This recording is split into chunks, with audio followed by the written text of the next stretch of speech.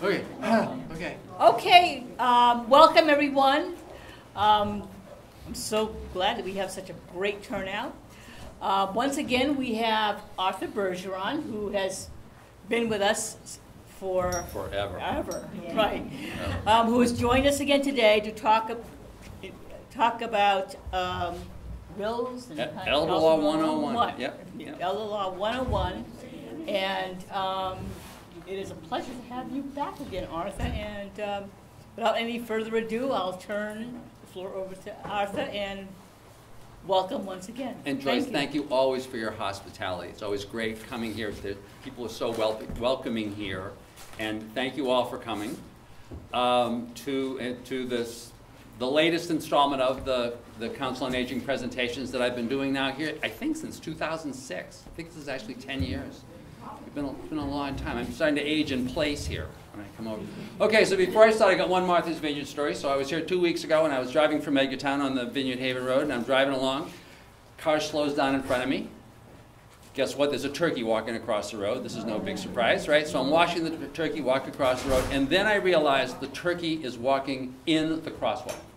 The whole way within the lines, all the way to the other side, and then takes a right. And I call my wife. I'm breaking up laughing. I said, in Martha's Vineyard, even the turkeys are polite. This is like an incredible thing, right? Did I take a picture on the vineyard? I was going to run out and take No, I shouldn't. I thought about that after. Should I take a picture? Next one I will.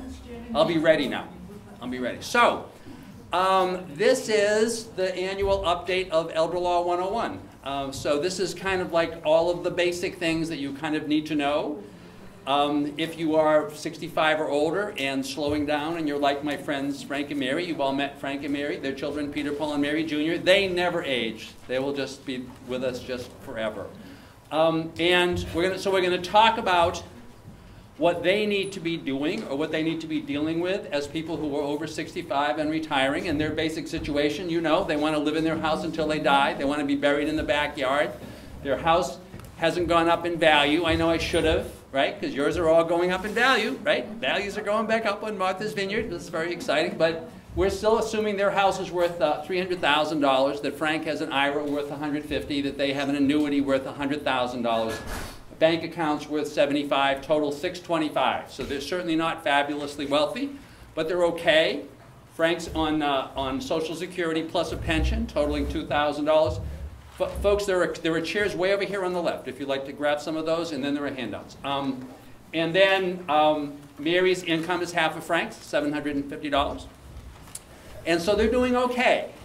And if they're talking to me and they're coming in, one of their first questions is, or oftentimes people will say, well, don't I need a will? And the answer is no. If you're Frank and Mary and your children are Peter, Paul, and Mary Jr., even if they're not Peter, Paul, and Mary Jr., and your estate plan is that if one of you dies, the other one's going to get everything, and if the both of you have died, everything goes to the kids, you actually don't need a will. Well, we're going to talk about that a little bit later on. What you do need, you have to have those three things. You have to have a healthcare proxy, a power of attorney, and a MOLST. So how many people know what a MOLST is? Raise your hands, please. That's not good. We've talked about these. You're forgetting. We're getting old here. Right? We're going to talk about those, okay? So your healthcare proxy, first and foremost, because any one of us, at any time can have an accident, have a stroke, fall down, have something happen where we can't be making medical decisions. And at that point, no one can make a medical decision for you. No one. Your spouse is not legally empowered to make a medical decision for you. Now, a lot of doctors cheat on this, right? And nurses, and they'll kind of let it go, but they're not supposed to. And you know, in a more and more litigious society, they're going to let it go less and less. So you need to have somebody that you've designated who can make medical decisions for you if your doctor says that you can't make them yourself. And that's what a healthcare proxy does. It's very easy to do. You need 2 witnesses, right? Doesn't need to be notarized. Doesn't need to be in front of a lawyer, right? The 2 witnesses can't be people who work in the hospital where you are, unless they're related to you, or who work in the nursing home, unless they're related to you, for kind of obvious reasons, you know. one of the only reasons why people don't sign healthcare proxies as they get older is they get scared that their kids are going to stick them in a nursing home, right? Oh, they're going to stick me in a nursing home.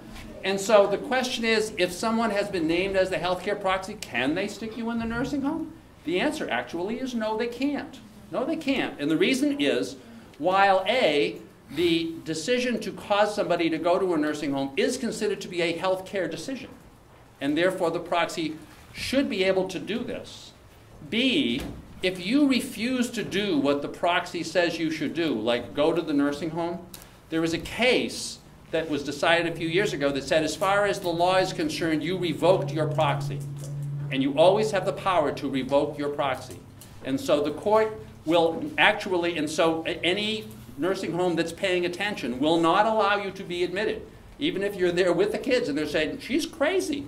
And that's not the question. The question is whether you want to be there, okay? So don't worry about that. You can always revoke your healthcare proxy. I've often given this example.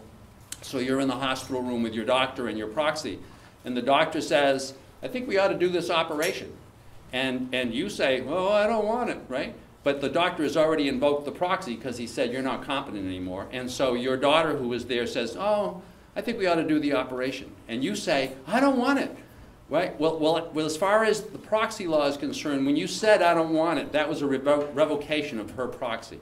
And so the doctor can't do the operation. So you're not giving away everything by signing the proxy, but it is really important, really important. By the way, if the proxy actually survives your death for one and only one purpose, the proxy has the ability to give your body away after you're dead to the New England Organ Bank.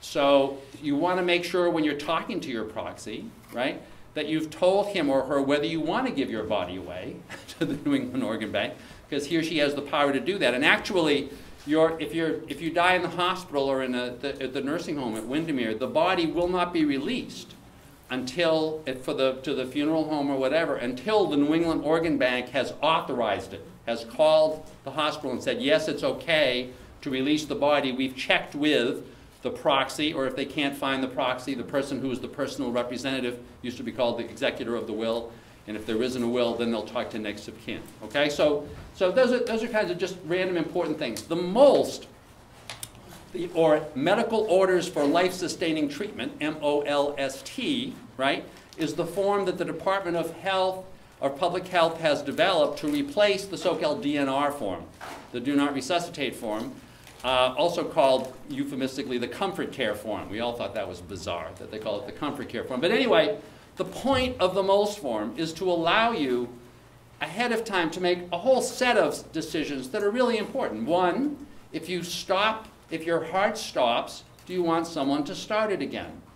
Now, that's a really good question, after you get to be a certain age, because the process of trying to get your heart to start again involves kind of pressing through and typically breaking your ribs in order to push down on your heart, in order to get it to try to start, right? So it's really painful, right? So if it doesn't start again, then probably what you've decided, if you're going to have this thing done, is that your death is going to be really painful, right? So the question is, well, is it worth the risk, right? And you may, and you want to talk to your doctor about this, among other things, because I did this presentation with one gerontologist who said she just saw some statistics that the percentage of people who are over 70 who undergo CPR and live more than 30 days is 5%. 5%, right? You may live for a little while, but you're not going to live for really long, and you still have to go through this terrible thing. So, not that you don't want to, but you should think about that, right? Similarly with intubation. Intubation, that is, if you have stopped breathing, have somebody stick a tube down your throat and into your lungs and start pushing air into it to get you to breathe. Not another pleasant thing, And it may be okay with you to have that done, but you want to kind of decide that. There were several other things on that same list. Do you want certain drugs administered? Do you want various things done to you? If otherwise, you're going to pass away, right? And this is the most important to me, do not hospitalize. Everybody, Frank and Mary, just about everybody I know, wants to die at home. Ideally, because God's going to hit them on the back of the head and they're going to die, right? But what if God hits them on the back of the head and they don't die fast enough and the ambulance shows up, you know? The question is, at that point, you want to go to the hospital, right? Because if you go to the hospital, they will save you, right? They'll do everything they can to save you because doctors want to save people and because hospitals don't want to get sued, right? I used to be on the board of the local hospital, Marlborough Hospital. I was on the board for a number of years. And at the monthly meetings, one of the things that we would talk about, the monthly meeting of the trustees, how many people died in our hospital this month, right? Because that's an important number. Because if a lot of people die, oh, next thing you know, the Department of Public Health is calling, and the Joint Commission, the federal agency that tests hospitals, right, to see what's going wrong at your hospital. So hospitals have a big incentive to save you once you get to the hospital. So if you want to die at home, you don't want to be hospitalized, okay? So now what do you do with this? You put it on your refrigerator. Put it on your refrigerator. The reason for that is what a most form is, and by the way, the most form actually isn't really a form. They don't really care that you've signed it. They really care that the doctor has signed it. The doctor signs the most form, because technically the most form is a medical order to people farther down the food chain, nurses and medics, saying, here are the things that you do or don't do, right? And that way, because the doctor has said so, if they don't revive you, they can't get sued for it, right? So the place that you have to put it is on the refrigerator. Why is that? Because all of the ambulance service drivers have been trained when they walk into the house, if they see you on the floor, they look to the refrigerator. If there's no most form there, then they do whatever they're going to do, because they're not going to like start searching through the drawers, you know. They're in a hurry, right? So if you want one, keep it updated.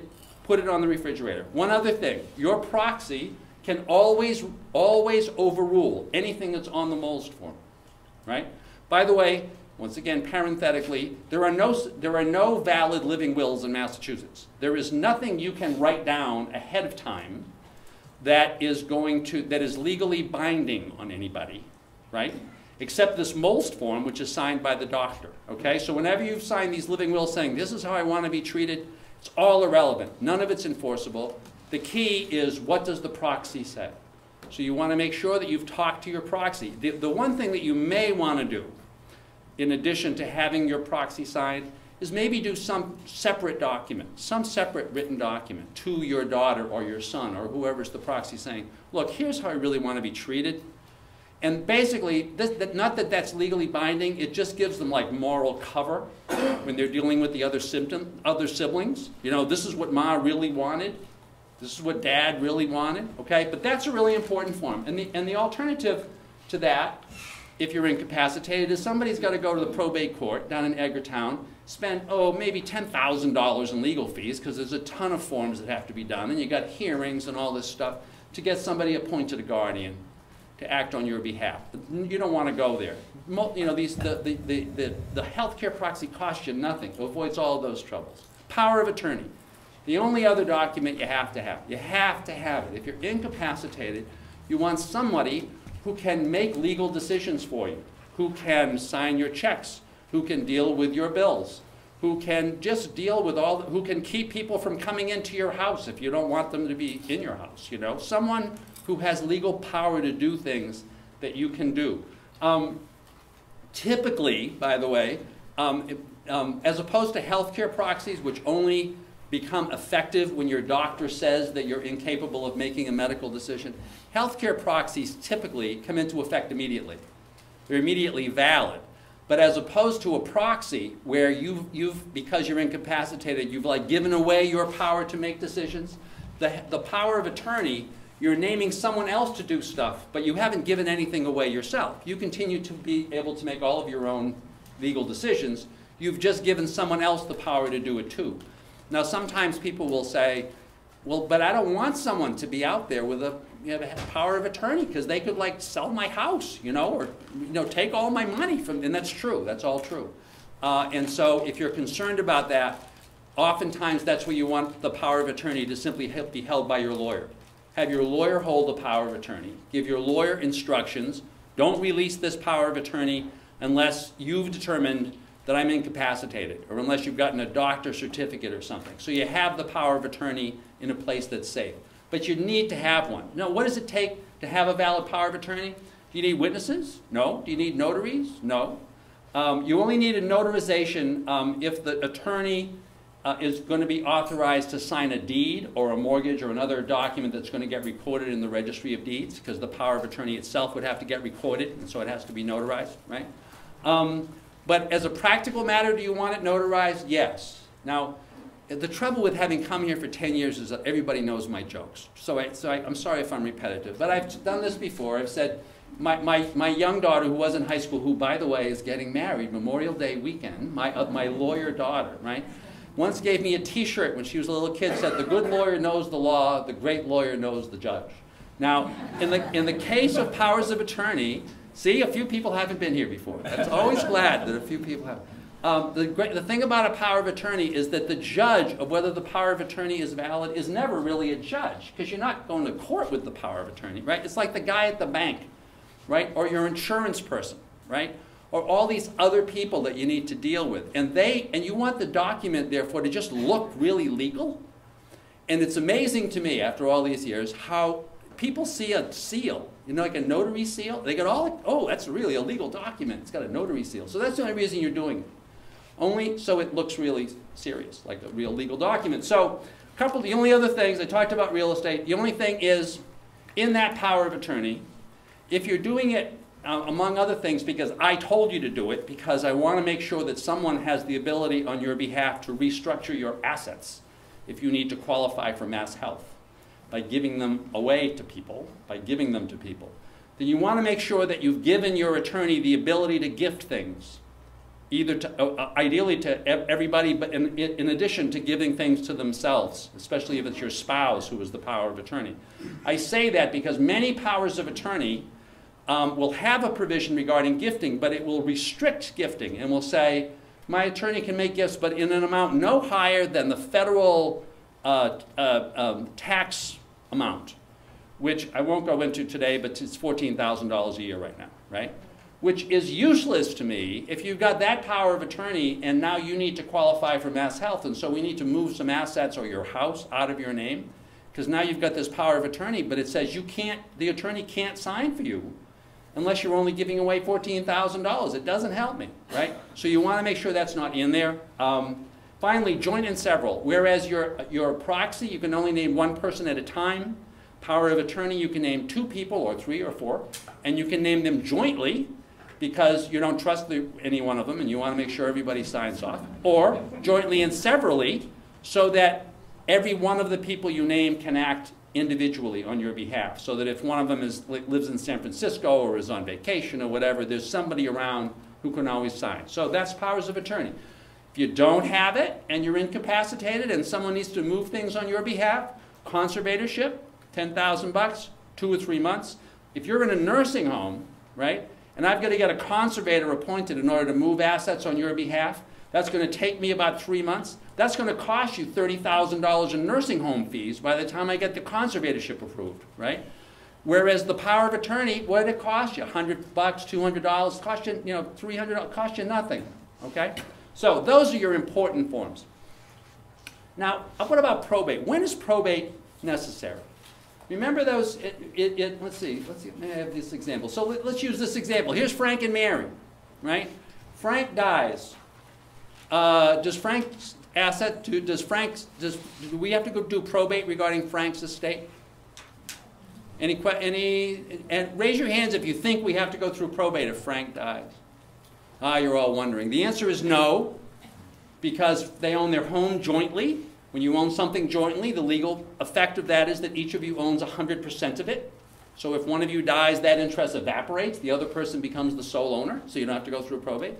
The IRA, all IRAs, 401ks, all tax-deferred funds, which you may think are in your joint names, are not. An IRA or a 401k can only be in one person's name, the name of the person who put the money in, right? Whose tax has gotten deferred as a result of the fact that he or she put the money in.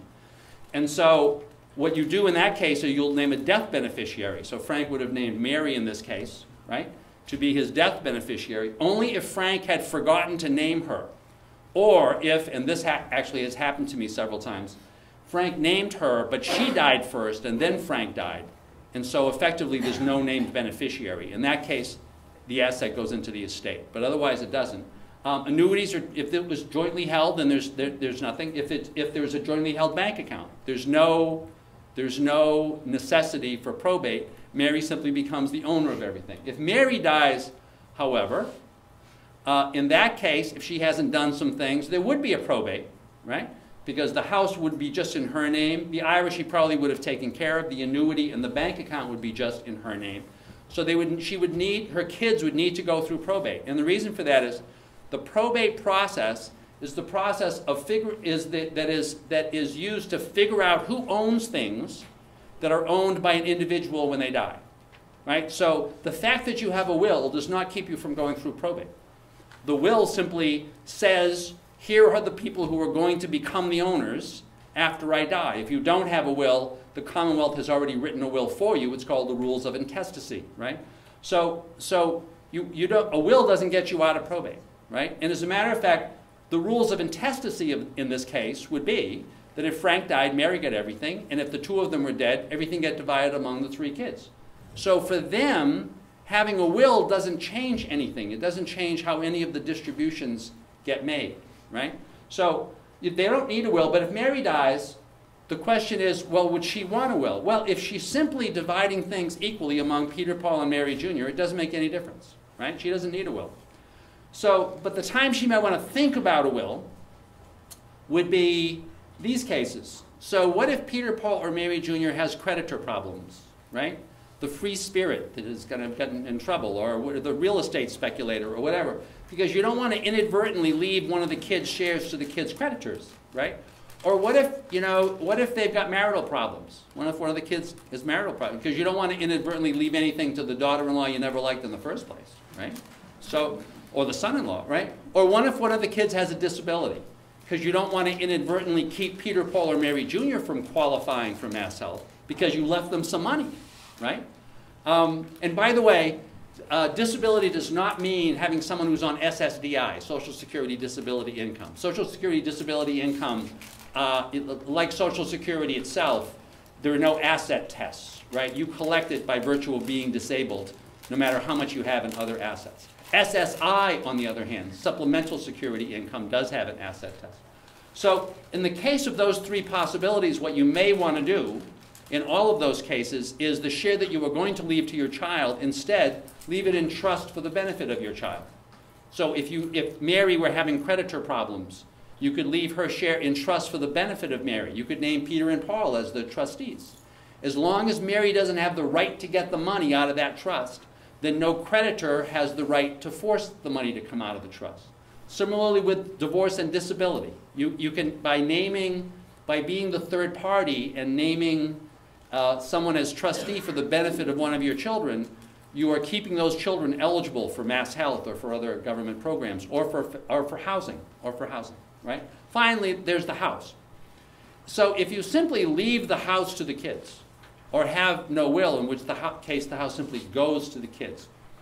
The only problem with that is that you've really left the house to the kids, right? Which means that if the kids need to sell the house, or want to sell the house, or some of them do and some of them don't, everybody's got to agree, 100%, because each of them owns an interest in the house. And nobody can do anything unless everybody else is signed.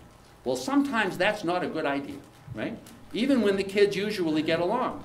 Because if you leave them that Martha's Vineyard house, and two of them who live on the island think it's worth about $400,000, but the one who lives in California has been reading the paper too much and thinks it's worth $1 million, the house is never going to get sold. The only way they can sell the house in that case is to file something called a petition to partition real estate and have the court order the sale of the house. An ugly process in itself. It'll take you a year. It'll cost you a bunch of money, right? So in that case, what you may want to say in your will is, I want my house sold and the proceeds divided, right? Or if you've decided that you really want one of your children to stay in the house, you want to maybe say that in the will, right? I want my child to be able to stay in the house as long as he or she is paying the mortgage and the utilities and all of that other stuff. By the way, you don't want to simply say, I want my child to stay in the house. that's kind of a recipe for disaster, right? You want to make sure that the rules regarding how on which they can stay in the house and whether they can rent it out and whether they, all of these things should be spelled out. But all of those things could be appropriately put into a will. So, what if you don't want to go through the probate process? And by the way, probate process, briefly, takes you a year to get through, unless people are fighting.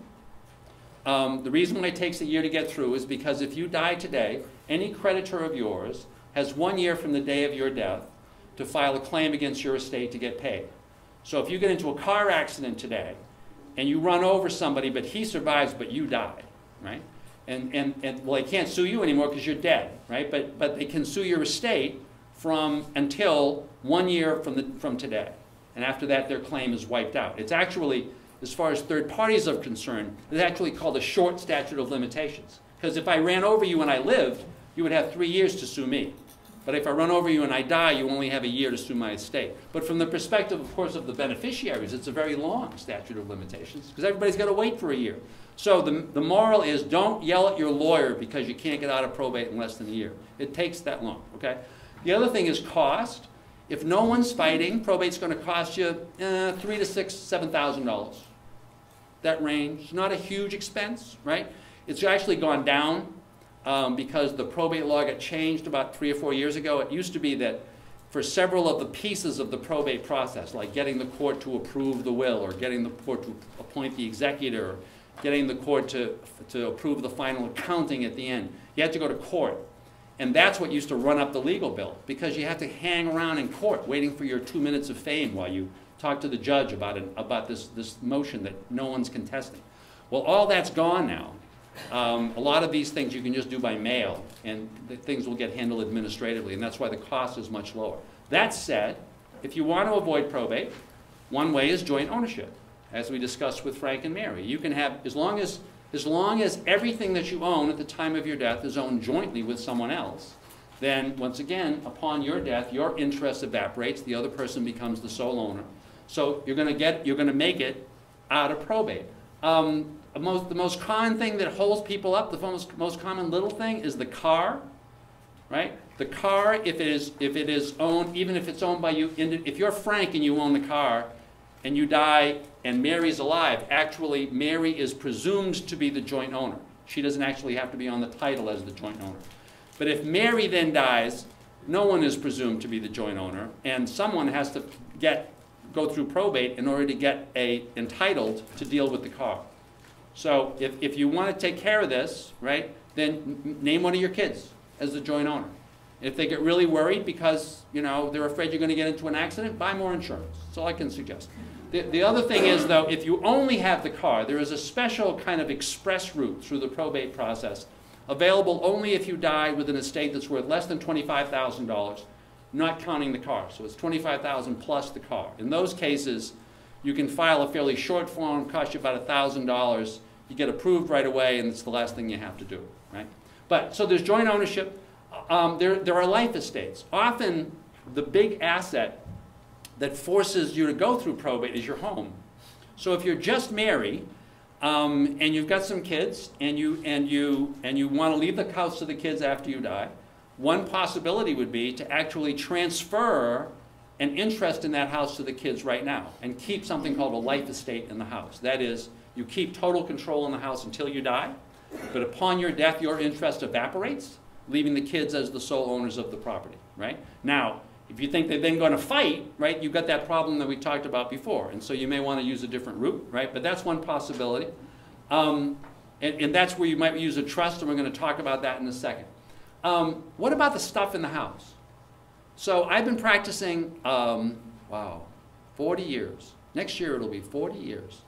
I have yet to find a probate case that was forced because anybody was arguing about the stuff in the house, right? So it may happen. But I'll just suggest to you, you don't need to go through probate to deal with the stuff in the house. The only time you need to go through probate is if somebody needs to get appointed the personal representative so they can deal with the asset, so they can sign a deed, so they can sign the title to the car, so they can go to the bank and close the bank account. The stuff, no one's going to care about the stuff, unless it's like a Picasso, unless you're selling something and the buyer wants to know the provenance, the so-called provenance of the thing, where it came from, right? Because they want to show that you bought it from so-and-so, who bought it from so-and-so, who bought it from Picasso, right? But in the absence of that, you don't really need to do anything. If you want to just make sure that you're kind of clearing the air with your kids, you might want to write a letter to your kids, right? Or to the person, if you have a will, who is named as the personal representative, saying, here's how I want to leave all the stuff. Or if you really, or you may want to do a bill of sale now, or a so-called chattel deed. There are several of the lawyers hate that term, chattel deed. It's a chattel deed. It used to be that all things got conveyed by deed, personal property as well as real estate, as well as slaves. And so slaves were transferred by chattel deed. And so some people still kind of recoil at the use of the term chattel deed, right? But that's technically what it is. If you're transferring any other property other than real estate, you're doing it by chattel deed, right? So if you're concerned about that, or some people will simply say, they'll put it in their will, right? They'll say in their will, it is my intention that all of my assets will be divided up according to a little memorandum that I've done. And in the memorandum, they'll say to the kids, here's how you divide up the assets. And that way, if you die and the kids see the memorandum and they'll say, okay, so, and then the personal representative will say, okay, so we got a choice here. We can file for probate and spend $5,000 and then divide up the property. Or we can not file for probate and just divide up the property, right? And that way there's no arguments, everyone knows where things are going, and they just divide up the property. So probate avoidance you can do. One other alternative for avoiding probate is the revocable trust.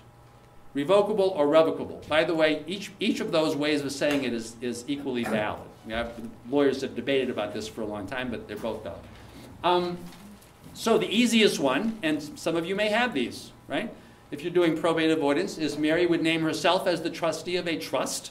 A trust is a relationship between two kinds of people, trustees and beneficiaries. The trustee is the legal owner for the benefit of the beneficiaries. Mary could name herself as the trustee. She could name her kids as the beneficiaries of the house. And then she could transfer her house to herself as the trustee, right?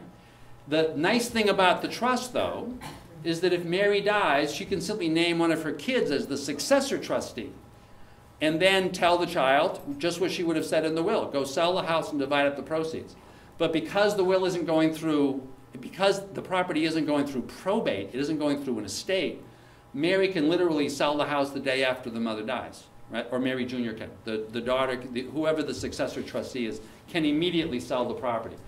Such a trust has no tax implications. It is a so-called grantor taxable trust. So if you put your house in trust, for example, and then you go to sell it, that's okay. You still get your capital gains exemption, right? Everything stays the same. It's also mass health countable. So if you're doing this in order to protect the house for mass health purposes, you did not succeed, right? I mention that because inevitably, and it happens twice so far this year, folks here in Martha's Vineyard, I've had two folks that showed me a trust which the kids were sure was supposed to be protecting the house for mass health purposes, but the parents were sure was only taking care of making sure the house wouldn't go through probate. So they were grantor taxable trusts, which ended up being countable, which made the kids very upset, but that's what the trust said, okay? Okay, now a little bit of Mass Health 101. Mass Health 101. What is Mass Health? It is the Massachusetts name for the Medicaid program. It is the program that gets used by everybody who is stuck going to a nursing home, or who, because of their health, wants to stay at home and wants to benefit from a program of Mass Health called the Frail Elder Waiver, which will pay a lot of home care hours in order to keep you at home. So, once again, we're back to Frank and Mary. They got $300,000. He's got an IRA. They got an annuity. They got bank accounts, right? So if Mary needs nursing home care, and Frank is still at home, raise your hand if you think that, that Frank needs to spend down some of this before Mary can qualify for Mass Health. Raise your hand if you think, oh, now that's good. A lot of people have been coming. The answer to that is no, nothing has to be spent down, as long as the both of them are alive. And the reason for that is that the Mass Health regulations say that if you are trying to qualify for Mass Health because you need long-term care and you're in the nursing home, you have to show that you have less than $2,000 in countable assets. However, your spouse at home can own the home as long as it has an equity of less than $828,000, can have other cash or cash equivalent assets of up to $119,220. This number is about to go up, by the way, like this month. It will go up to like 121, and the house number will go up. It adjusts for inflation every year. And the spouse at home, in this case Frank, can have unlimited income. And so what Mary would do in this case is we would transfer the home to Frank, not because we have to. Mary can be in the nursing home and still qualify for Mass Health while the two of them are alive. And if she dies, Frank becomes the sole owner of the house. But we just do it to be on the safe side so that if Mary dies, the house will stay safe, okay? We transfer the house we transfer the house to Frank if Mary's in the nursing home. We have to cash out, in this case, this is Frank's IRA, so we don't even have to cash out the IRA. We take the annuity in the bank accounts, plus some of the IRA money, to the extent that those assets put together equal more than that number, $119,220, which they do. In this case, those assets add up to $325,000. In that case, we need to have Frank buy an annuity with all of the money over that number. Typically, we just round down and say, take all the money over $100,000. So he would buy an annuity for $225,000. As long as that annuity calls for equal monthly payments back to Frank over a term that is shorter than his actuarial life expectancy. And if Frank is 80 years old right now, his life expectancy is about 10, 11 years, right? Then the purchase of that annuity in any amount, it can be $225,000, it can be $25,000, it can be $1 million. Purchase of that annuity in any amount takes a countable asset and turns it into a non-countable income stream. And remember, Frank can have unlimited income. So if Frank's got $1 million, I mean, I've done that case. I've done that case here in Martha's Vineyard.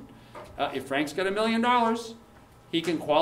Mary can qualify for Mass Health. He's just got to go buy himself a big annuity. He ends up getting these huge monthly payments, right? But that's okay. And by the way, Frank needs to have that amount of money only on the day that Mary qualifies for Mass Health. The day after Mary qualifies for Mass Health, Frank can have unlimited assets. He can hit the lottery. It doesn't make any difference. So you structure this always so that you transfer all the money out, and you make sure that the payments coming back to Frank are, you make sure they don't end up causing him to be over that magic number before Mary qualifies for Mass Health. That's why you always have him keep a smaller amount of money. But the bottom line is, Mary can always qualify for Mass Health if Frank's alive, right? However, the other things that Frank is going to do is he's going to change his will. Let's see. Yes.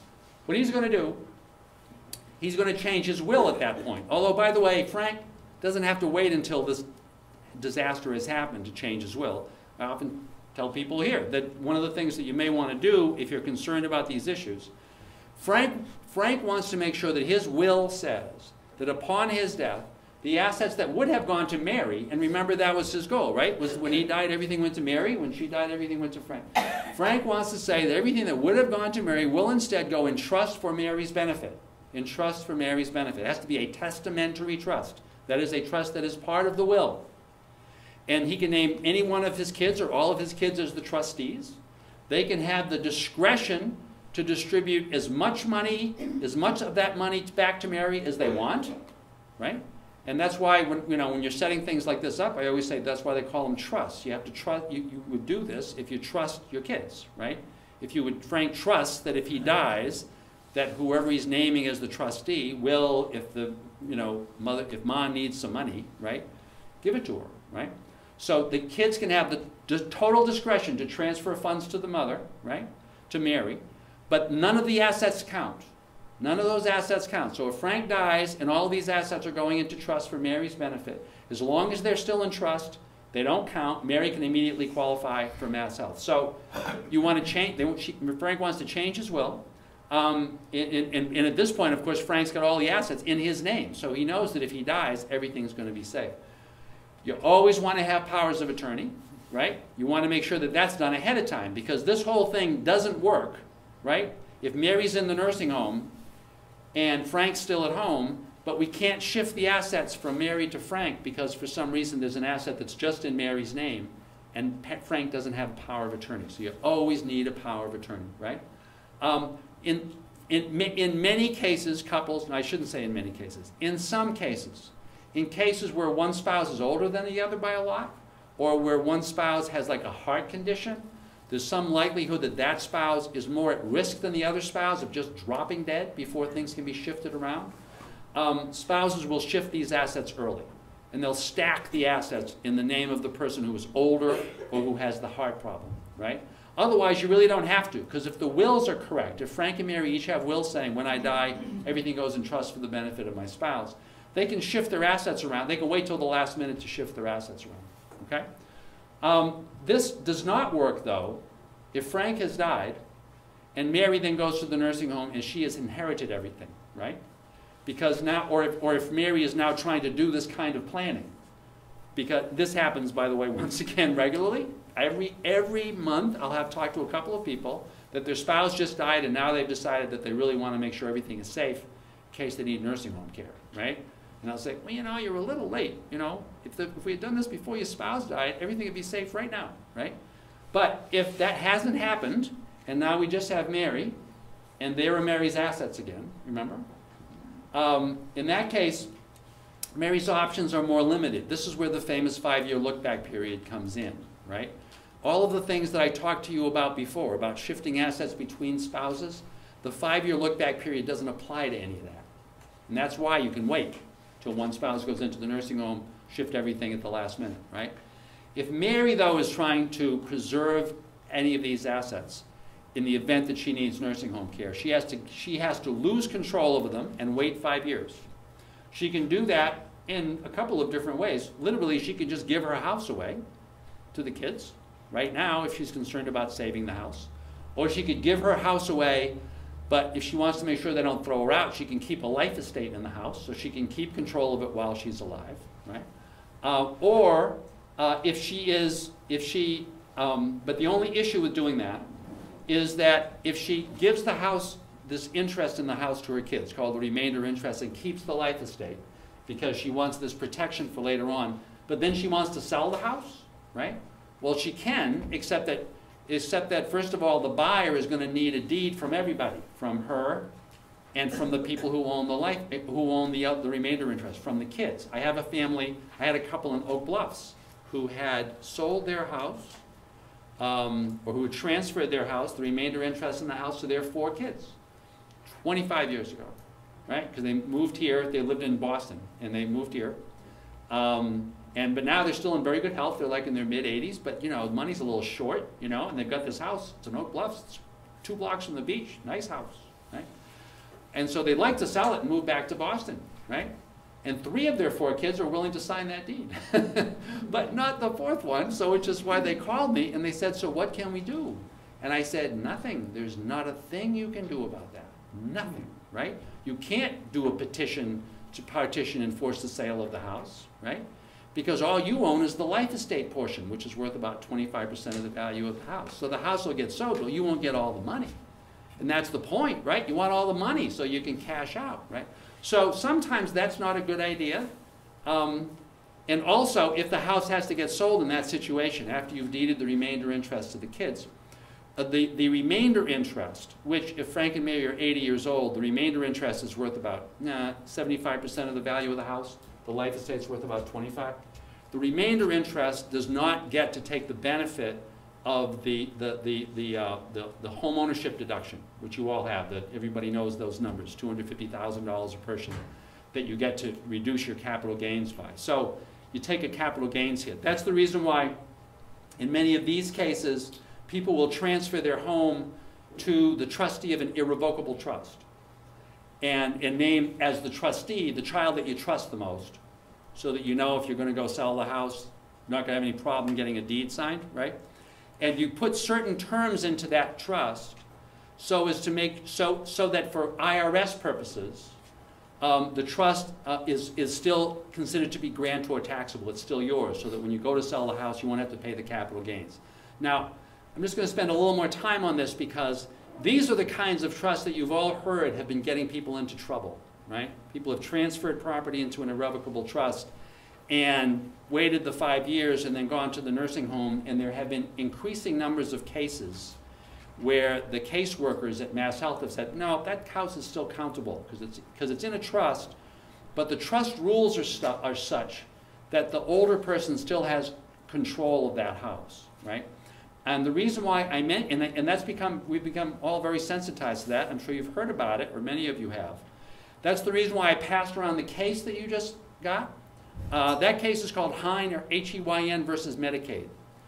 You want to read that case, first of all, just because it's reading a law case. You actually get to read one of these cases, right? And it's a case just got decided 2 weeks ago, 2 or 3 weeks ago. And it's an irrevocable trust case. And it's an irrevocable trust case that is actually beneficial to you. There have been a set of cases up to this point that have made a lot of us more and more nervous about using irrevocable trusts.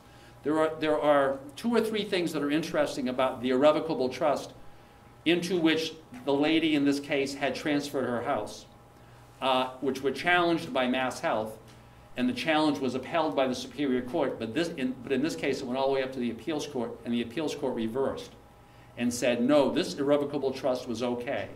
So I'm just going to mention a couple of them. One, the trustee of this irrevocable trust retained, the trustee was one of the kids, retained the ability to make distributions of the trust principal or of any asset that was in trust to the kids.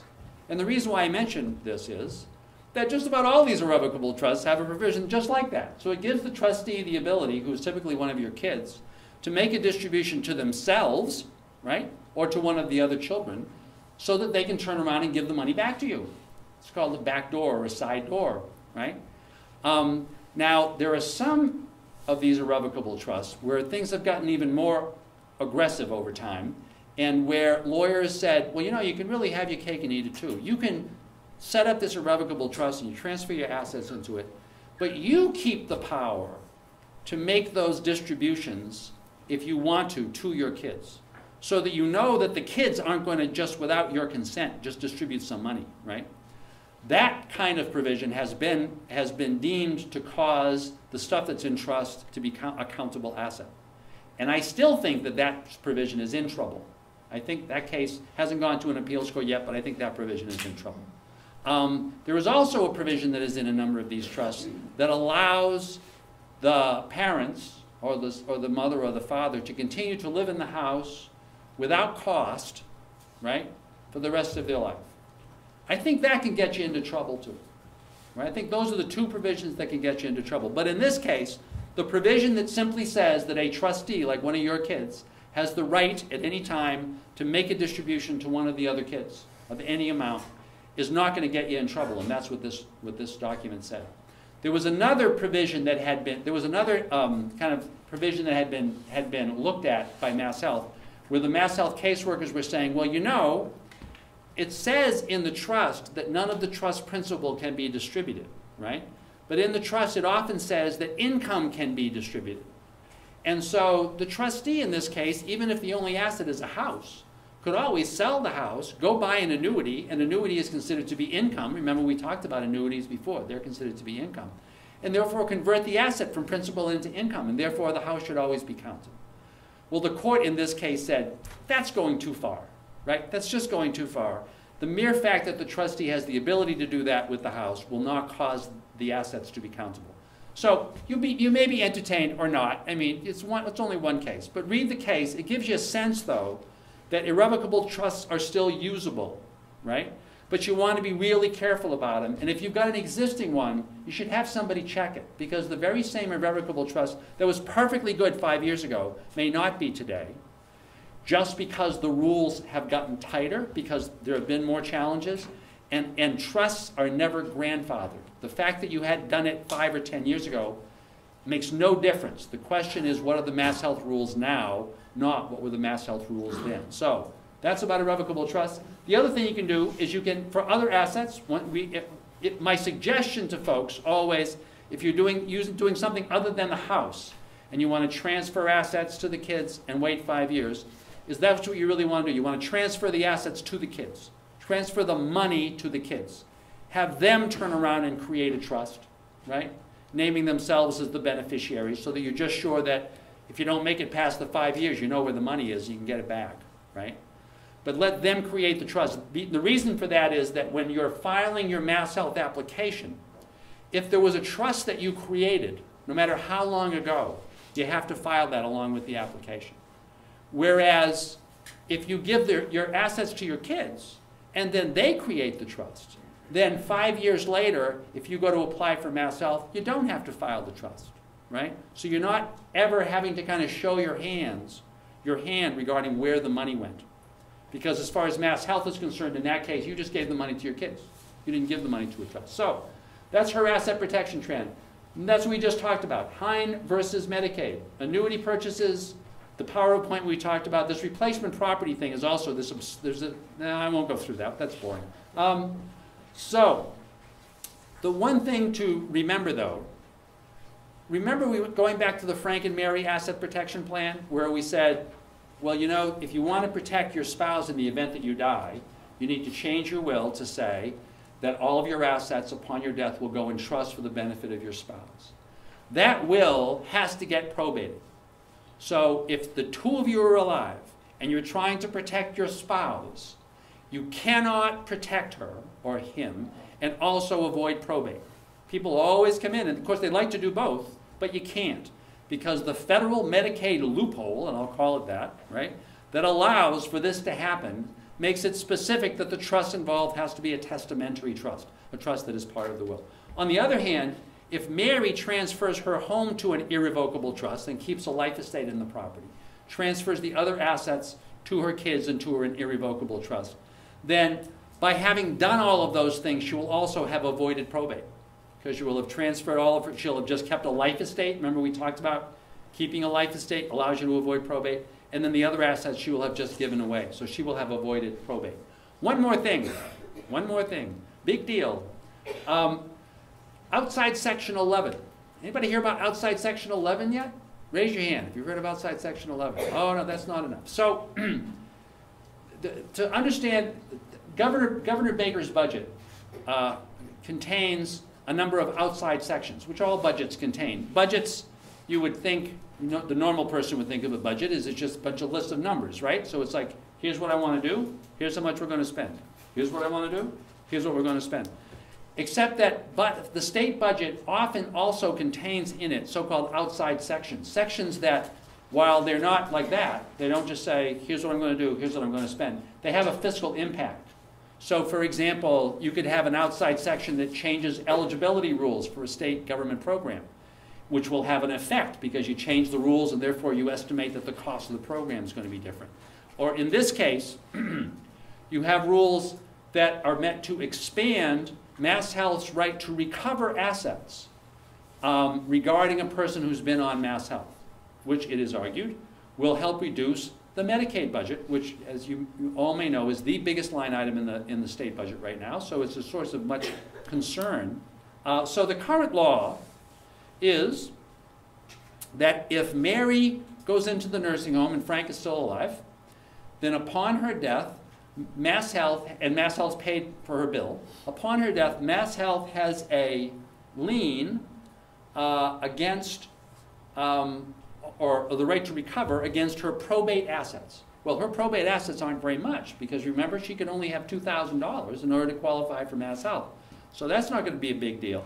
If Frank were dead and Mary had qualified for Mass Health, she could have kept the house. I mentioned that earlier. That you can keep the house. It's not a countable asset except Mass Health will put a lien on the house, right? And then upon her death, Mass Health would have a lien on the house and the house could get collected. But except for that lien, Mass Health has no rights to collect regarding money that has been paid on your behalf. So if, for example, remember I gave you that example, if Mary goes into the nursing home and she owns the house with Frank, and they own it jointly, actually she doesn't have to transfer the house to him presently, because if she dies, he simply becomes the owner of the house. And there's no lien on the house because the lien only appears if Frank has died first and she's the sole owner. Similarly, if Mary has transferred an interest to her kids in the house, she transferred this remainder interest but kept a life estate. Well, if she then goes into the nursing home 5 years later, Mass Health will have a lien on the life estate, but following her death, that lien will evaporate because her life estate evaporates. And then, of course, after Mary has died, the Mass Health has no claim to keep chasing Frank or on Frank's estate. or at least it doesn't now.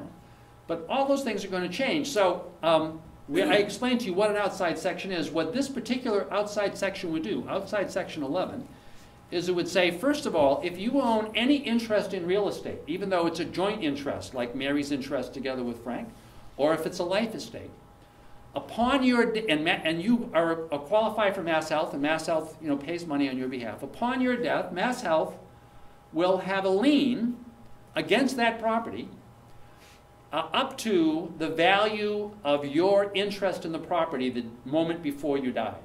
So in the case of the house owned by Frank and Mary, it's assumed when you own property jointly that you each own half of it. If the law were to change and Mary were to go into a nursing home and they left their house in joint names, upon Mary's death, Mass Health would have a claim for $150,000 against that house, or a claim for half of whatever the value was at the time that Mary died. Or if Mary had transferred her house and kept a life estate, if Mary is 80 years old, her life estate is worth about 25% of the value of the house. Mass Health will have a claim for that 25%. But even more significant than that to me is that when Frank then dies at some later date, a day later, a year later, 10 years later, even if he's remarried, moved out of state, doesn't make any difference, Mass Health will have a claim against his probate estate for the entire amount that they paid on Mary's behalf before she died. That is a big change. Right? The reason why I mention those two things is that they are part of the governor's budget. And as opposed to most legislation that gets proposed in the legislature, and they make a big deal out of proposing it, but nothing ever passes. And not nothing, 1 out of 100 bills that go to the legislature pass. The budget, though, always passes. Some kind of budget will pass. Whether it will have outside section 11 in it, not sure, right? But it will be a budget that will pass, and it'll pass by July, like in 2 months, right? So this is something you should pay attention to. You should talk to your lawyer about it to make sure someone's paying attention. You may want to talk to your rep and your senator about it. Although I would mention to you that the way a budget gets passed is the governor proposes it, and then it goes to the House of Representatives and the Senate. And then the Senate develops its own version of the budget. They send it to their House Ways and Means Committee, and House Ways and Means makes a recommendation back to the full House, and then the House votes it. And then the Senate Ways and Means Committee looks at the budget, and they make recommendations back to the Senate, and the Senate votes their version. And if the two versions are different, which they always are, then there's a conference committee that between the two houses, and they send representatives from both houses, and they argue about it, and they come up to a budget, right?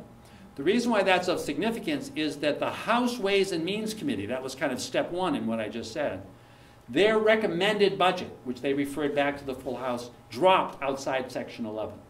We think because a whole lot of people were aware of this, among other things because me and a lot of other lawyers have told people about this, right? And so it was dropped. Now, as to whether the House, the full House, will keep it dropped, we don't know that yet. The House hasn't voted, right? If it's not part of the House budget, and it's also not part of the Senate budget, then it's dead.